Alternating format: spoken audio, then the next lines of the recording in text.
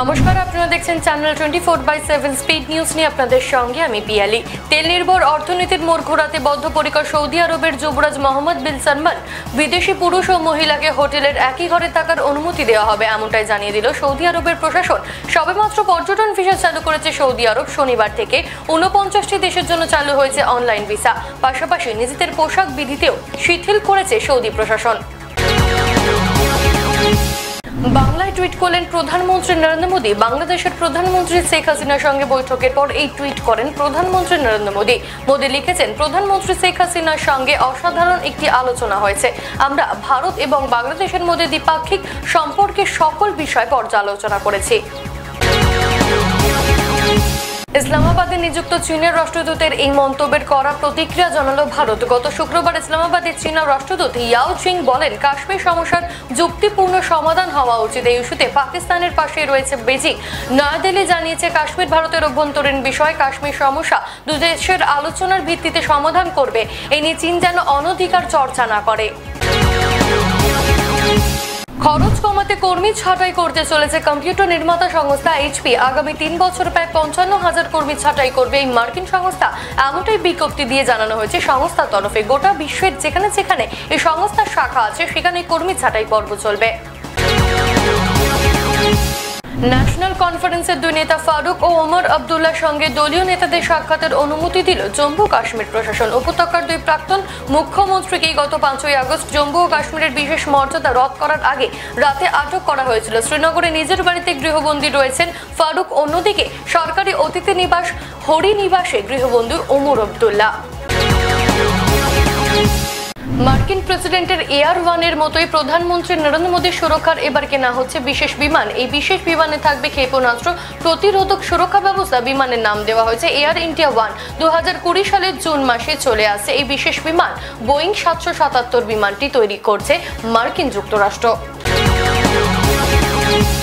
বালাকোটে সফল অভিযানের জন্য অভিনন্দনের স্কোয়াড্রনকে বিশেষ সম্মান দেওয়া হবে বায়ুসেনার পক্ষ থেকে। আগামী 8ই অক্টোবর বায়ুসেনা দিবসে air chief marshal RKS Bhadauria এই সম্মান জানাবে অভিনন্দনের স্কোয়াড্রনকে। গত 27 ফেব্রুয়ারি বালাকোটে জঙ্গি শিবিরে হামলার সময় পাক F-16 বিমানকে ধ্বংস করেছিলেন উইং কমান্ডার অভিনন্দন বর্তমান।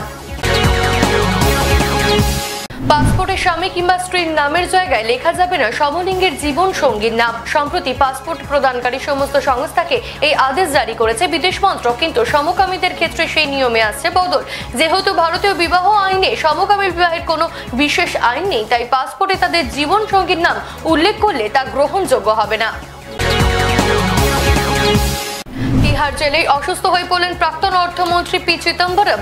শনিবার তিহার জেলে পেটের সমস্যা শুরু হয় চিদম্বরমের। জেলের কর্তৃপক্ষের কাছে তিনি পেটের কথা জানান। তাকে এইমসে নিয়ে গিয়ে পরীক্ষা নিরীক্ষা করা হলে এইমসের চিকিৎসকরা তাকে ভর্তি করেনি।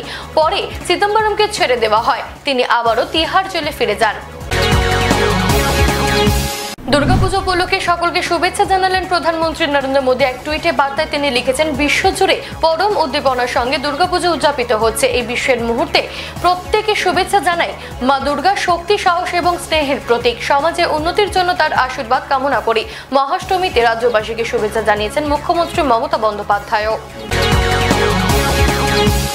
পুজোতে যাত্রীদের খুশিতে রাখতে মেনুতে বদল এলো। রাজধানী এক্সপ্রেসের সপ্তমী থেকে দশমী পর্যন্ত ট্রেনটিতে এই বিশেষ মেনুর খাবার পরিবেশিত হচ্ছে, তাই তথ্য জানিয়েছে IRCTC। বাঙালির শ্রেষ্ঠ পুজো এই দুর্গা পুজোয় খাবারও পুরোপুরি বাঙালির আস্বাদন রাখার চেষ্টা করছে রেল।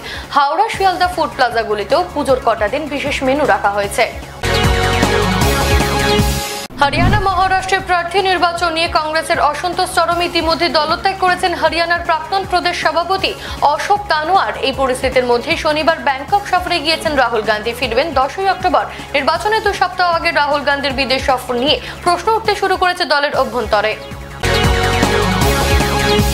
শনিবার মোদী হাসিনা বৈঠকের পর উভয় বিবৃতিতে এনআরসির কথা উল্লেখ করা হলো না। তিস্তা জলবন্টন নিয়ে চুক্তি দ্রুত সম্পন্ন করার প্রতিশ্রুতি দিয়েছে ভারত। রোহিঙ্গা নিয়ে যৌথ বিবৃতিও দেওয়া হয়েছে, কিন্তু এনআরসিতে নীরবই থাকলো দুই দেশ। বাংলাদেশের রোহিঙ্গা সমস্যা মেটাতেও ভারতের সাহায্য পাবে হাসিনা, আশ্বাস দিয়েছেন মোদী। গাছ কাটা ঘিরে প্রতিবাদে বাণিজ্যনগরে মুম্বাই মেট্রো রেলের কাঠশেড তৈরির জন্য গাছ কাটার কাজ শুরু করেছে মুম্বাই রেল কর্পোরেশন লিমিটেড। সমাজকর্মীদের অভিযোগ, কমপক্ষে 1000 খানেক গাছ কাটা হয়েছে। ভোটের রাজনীতির রং চড়তে শুরু করেছে আরিয়া কলোনির বৃক্ষ নিধন বিরোধী আন্দোলনে। বৃক্ষ নিধন নিয়ে শাসক দল বিজেপিকে হুঙ্কার দিয়েছে শিবসেনা সুপ্রিমো উদ্ধব ঠাকরে। লক্ষ্য 2021 বিধানসভা নির্বাচন, তৃণমূলকে চ্যালেঞ্জ ছুড়ে পুজোর পরই পদযাত্রার মাধ্যমে রাস্তায় নামতে চলেছে বিজেপি। 15 অক্টোবর থেকে 25 অক্টোবর পর্যন্ত চলবে এই যাত্রা।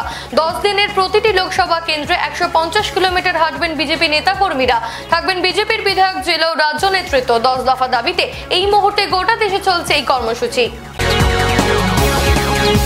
পুজোর মধ্যে নারদকর্তা ম্যাথু স্যামুয়েলকে তলব করল সিবিআই। তাকে ইতিমধ্যেই নোটিশ পাঠানো হয়েছে। পুজোর মধ্যে সিবিআই এর মুখোমুখি ম্যাথু স্যামুয়েলের হওয়া নিয়ে জোর জল্পনা তৈরি হয়েছে। সূত্রের খবর, পুজোর সময় তিনি ব্যস্ত থাকবেন বলে পাল্টা চিঠিতে ইতিমধ্যে সিবিআই আধিকারিকদের ম্যাথু স্যামুয়েল জানিয়ে দিয়েছেন বলে জানা গিয়েছে। মহাষ্টমী সকালে যথাযোগ্য মর্যাদায় কুমারী পুজো অনুষ্ঠিত হলো বেলুর মঠে। কুমারী পুজো উপলক্ষে বেলুর মঠে লাখো লাখো মানুষের সমাগম ঘটে। নিশ্চিদ্র ও নিরাপত্তার ব্যবস্থা করা হয়। হাওড়া সিটি পুলিশের তরফ থেকে দেবীর আধার রূপে, সাক্ষাৎ দেবীর রূপে কুমারীর পুজো করা হয়। স্বামী বিবেকানন্দ বেলুর মঠে কুমারীর পুজো শুরু করেছিলেন। সপরিবারে নিজের কাঁচরাপাড়ার বাড়িতে অষ্টমীর অঞ্জলি দিলেন বিজেপি নেতা মুকুল রায়। সকাল থেকেই পরিবারের মানুষজন ও কর্মীদের নিয়ে কাঁচরাপাড়ার বাড়িতে দুর্গাপুজোয় মাতলেন তিনি। সঙ্গে ছিলেন তার বিধায়ক পুত্র শুভ্রাংশু রায়। অঞ্জলি দেওয়ার পর মুকুল রায় বলেন, এই মুহূর্তে রাজ্য সরকারের ঘট ভাসান হয়ে গিয়েছে, এখন প্রতিমা বিসর্জনের অপেক্ষা। ঠাকুর দেখতে বেরিয়ে অল্পের জন্য প্রাণে বাঁচলেন এক বাইক আরোহী। মেদিনীপুর থেকে হাওড়াগামী লোকাল ট্রেনে আসার জন্য পাশকুড়া রেল ক্রসিং এ রেলগেট ফেলা ছিল। এক বাইক আরোহী সেই রেলগেট টপকে যায়। বাইকটি রেল লাইনের ধারে ছিটকে পড়ে। বাইকের ওপর দিয়ে ট্রেন চলে যায়। কিছুক্ষণের জন্য ডাউন লাইন ট্রেন চলাচলে সমস্যা হয়। অষ্টমীতে অশোকনগরে বোমা উদ্ধার ঘিরে চাঞ্চল্য। প্রত্যক্ষদর্শী কার্তিক রায় সকালে ফুল তুলতে গিয়ে ঝোপের মধ্যে অনেকগুলি বোমা দেখতে পান। তিনি 11 নম্বর ওয়ার্ডের কাউন্সিলর অনুপ রায়কে খবর দেন। অশোকনগর থানার পুলিশ এসে বোমা উদ্ধার করে থানায় নিয়ে যায়। এত জনবহুল এলাকায় কি করে বোমা আসলো, সেই নিয়ে জল্পনা শুরু হয়েছে। দক্ষিণ আফ্রিকার বিরুদ্ধে 203 রানে প্রথম টেস্ট জিতল ভারত। পঞ্চম দিনে লাঞ্চের পরে শেষ হয়ে গেল প্রোটিয়া শিবির। লাঞ্চের আগে 117 রানে 8 উইকেট তুলে নিয়েছিলেন সামি জাদেজারা। প্রথম ইনিংসে ভারত রানের পাহাড় তাড়া করা এলকার ডুপ্লেসিরা কোনো প্রতিরোধী গড়ে তুলতে পারল না দ্বিতীয় ইনিংসে। হঠাৎ গুজব নেট দুনিয়ার। হৃদরোগে আক্রান্ত হয়ে মৃত্যু হয়েছে আফগান ক্রিকেট দলের অলরাউন্ডার মোহাম্মদ নবির।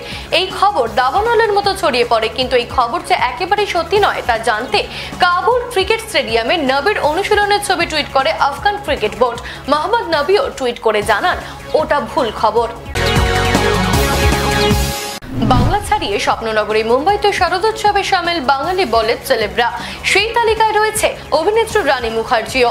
মুম্বাইয়ের বিখ্যাত মুখার্জি বাড়ির পুজোর পরিবারের সদস্যের সঙ্গে সপ্তমীর জোর আড্ডায় মাতলেন রানী।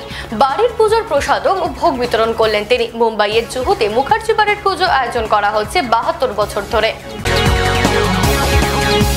প্রতিবারের মতো এবারও মুম্বাইয়ের পুজোয় মেতে উঠেছে গায়ক অভিজিৎ। মুম্বাইয়ের আন্ধেরিতে অভিজিতের দুর্গাপুজো মানে লোখণ্ডওয়ালা দুর্গোৎসব। পুজোয় অভিজিৎ ঢাক বাজাচ্ছেন। এই ছবি প্রতিবারের মতো এবারও দেখা গিয়েছে। প্রতি বছর বলিউডের বহু তারকা লোখণ্ডওয়ালায় আসেন পুজোয় সামিল হতে। তার ব্যতিক্রম হয়নি এবারও। সামনের বছর 25 বছরে পা দেবে এই পুজো। স্পিড নিউজ এখনকার মতো এই পর্যন্তই। দেখতে থাকুন চ্যানেল 24/7।